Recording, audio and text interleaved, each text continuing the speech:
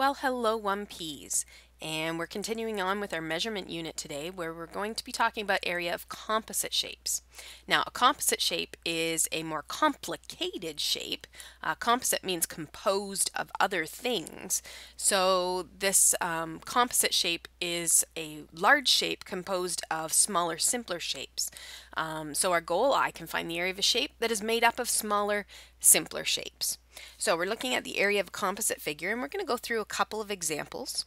A composite figure is a big shape made up of a lot of little shapes, and you first need to split the shape into its smaller parts. So, and I'm just going to correct a grammar error here, that apostrophe should not be there. Okay, example number 1. Find the area of the following shape. So here's our idea. I've got a little light bulb there going off above your head. Idea, split into 3 rectangles and find the area of each. Then add them together. So I want this whole area. So I'm going to split this into 3 rectangles by putting a line down here and a line down here. And when we communicate how we're doing this, it's best if you actually label these areas something. We can call it 1, 2, and 3. So that when we actually do our calculations down here, and you need to show me your calculations, I need to see them just in case you make a mistake so I can find out where that mistake was. We're going to say, okay, I'm finding the area, and then just put the little 1 down beside it. Say, I'm finding the area of 1. Now 1 is a rectangle, and when we went over our basic shapes before, we remembered that a rectangle is a length times a width. And so in this case, it's 6 times 4, which is easy enough. 6 times 4 is 24. And of course, this is going to be 24 square meters because it is measured in meters, and we're finding area, which changes our dimensions. We have 2 dimensions, so it's square meters. Now let's find the area of 2. The area of 2, again, is length times width because it's a rectangle. Every time you use a formula, you should write down that formula. And in this case, our width, now this 10.5 is for the whole side. So this is 3.5 is our length. And the width we don't know, so we're going to have to take a look at it and see if I can figure this out. Now this is actually pretty straightforward to find out because I know that this little piece in here is 2 meters and that this side across from it is 3.8 meters. So this whole thing here has to be 3.8 meters, the same as the side across from it because they're all rectangles. So this little piece in here has to be 1.8 in order for 1.8 and 2 to go together to make the 3.8 of the whole side. And you can do those little calculations right on the diagram. Just sort of show me what you're doing and write stuff down. So this width here is going to be 1.8. And now we have to do 3.5 times 1.8. 3.5 times 1.8 is 6.3. And again, this is going to be square meters. And then we do our area of 3. And our area of 3 is still a rectangle. So we're doing 3 times 3.8. And 3 times 3.8 is 11.4. And that is square meters. Now I'm just going to move these couple of things up because now I'm going to say total area equals, we need to take all of these things because I need to add this rectangle to that rectangle to that rectangle to get the whole thing. 24 plus 6.3 plus 11.4. And that's going to give me 41.7 square meters. Okay, carrying on to our next shape. Now this next shape is a little bit different. We want to find the area of the shaded region. So we've got this gray part that we want to find. Now I'm going to do it a little bit differently because this is going to be a little bit harder to split up because of this hole in the middle. So here's the idea. We're going to treat this area as a big rectangle, but it's missing a few pieces. So I'm going to fill in, let's take the black pen and fill it in. I'm going to fill in this side. And I'm going to say, okay, now we've got this great big rectangle. So I'm going to say the area of the big. And you can do that kind of thing, just that lets me know what you're doing. The area of the big is a rectangle, it's length times width, and the length is 13 meters. And then these sides is 8.5 plus 3.5, which is 12. So it's 13 times 12. And you see that's 8 and 3 is 11, and then the 2.5s gives me 12. So we get 12 along that side. And so of course 13 times 12 is 156. And that's going to be square meters. Now I don't want the whole thing. What I've just found here, and I'll use my highlighter, what I've just found is this whole area here. I found it all. But I didn't want all of that because that asked only for the shaded region. So this part in here and this part in here and this part in here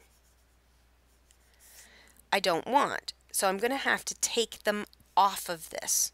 So I have to find those 3 little rectangles, and luckily I've got 2 rectangles here that are exactly the same.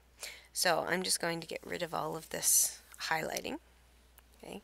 And I am going to label this as a 1, and I'm going to label both of these as 2 because they're exactly the same thing. So here's how we're going to do this. We're going to say area of 1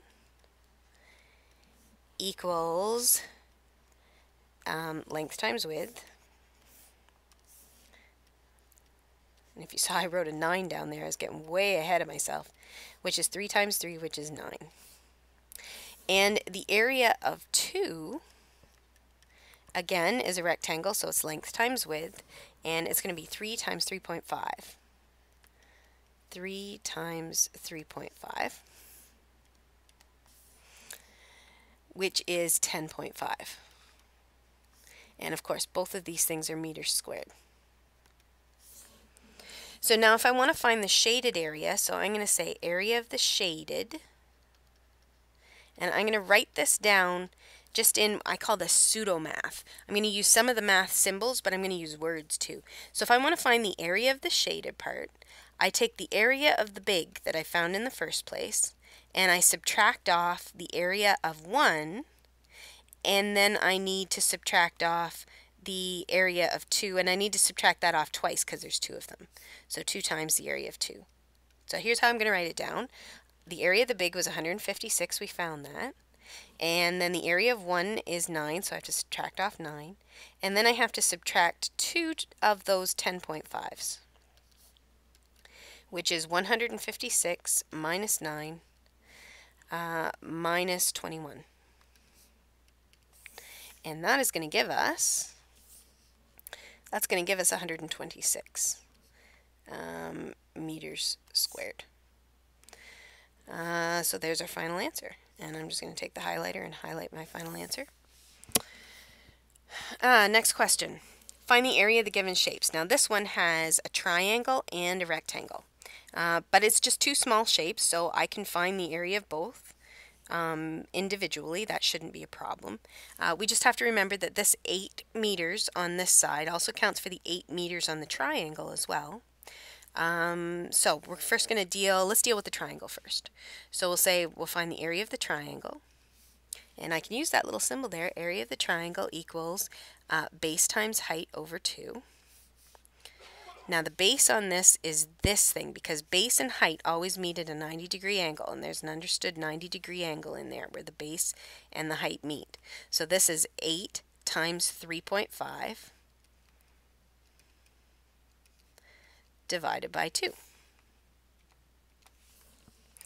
and that's going to give us 14. And of course this is in meters, and since we're finding area, it has to be meters squared. Now let's find the area of the rectangle. Area of the rectangle, this is going to be pretty easy. A length times width, and the reason it's going to be really easy is because the width is 1. So we have to do 8 times 1, which is just 8. So then we say that the total equals the area of the triangle plus the area of the rectangle. And the area of the triangle was 14, and the area of the rectangle was 8, so the total area is 22 meters squared. What's the next question? Ooh, this one looks complicated, but it's not, because I'm going to show you a little trick here. Here we have a circle, and it's been removed from this end and added onto this end. So while the shape looks complicated, it's not, because I can think of taking this piece off of this end and just tacking it on back over here. And that's the easiest way to think of this, is that if I pull it off of here and put it onto here, now all I have is a rectangle that's 90 centimeters by 1.6 meters. Now, the only thing that's left that is tricky is the fact that they gave us centimeters and meters, and you can't use centimeters and meters in the same question. They have to either be both centimeters or both meters. So hopefully you remember how to change that. The easiest thing I think to do is to switch 1.6 meters into centimeters. And remember, there's 100 centimeters in a meter. So 1 meter is 100 centimeters. So 1.6 meters is going to be 160 centimeters. And so we'll find this whole thing in centimeters. So if we take a look at this, if we take this circle and it plugs back in here, we don't even have to use the circle formula at all. Even though there's circles involved here, it takes right off here, over here, and fits right into here. So the area is simply going to be length times width, which is going to be 90 by 160. And 90 by 160, 90 times 160 is 14,400. 14,400. And of course this is going to be in square centimeters. And that brings us to the end of this lesson.